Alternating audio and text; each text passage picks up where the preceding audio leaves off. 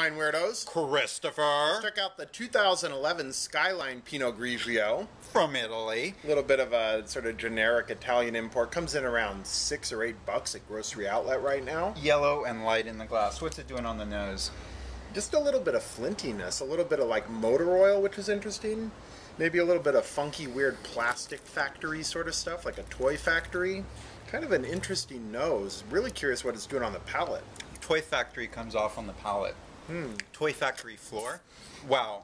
This is a very, very bitter play. However, saying that, I kind of like this bitterness. I'm imagining it with pairing it with like a baked good, like a beef and bread dish, perhaps Wellington. Maybe, I don't know, salumi maybe. Yeah, something like that. It's weird. It's got this weird. It's got this pithy tannin bitterness. It's like up there with a really young Pinot. And then there's peel the orange. Now just eat the peel. Yeah, and then underneath it is just a pretty nice white wine, you know, showing some really good stone fruit. And I kind of like this.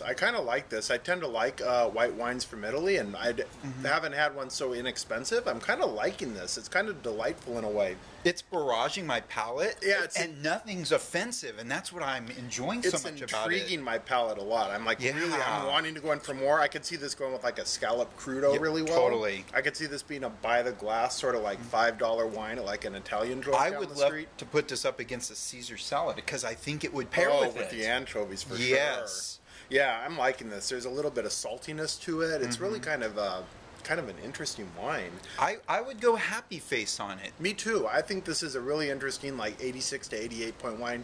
Could be better as we get deeper into the bottle, or air may kill it. And solid QPR. We found it on Closeout. Yeah, good stuff from Grocery Outlet and Skyline here on Wine Weirdos. Cheers. Cheers.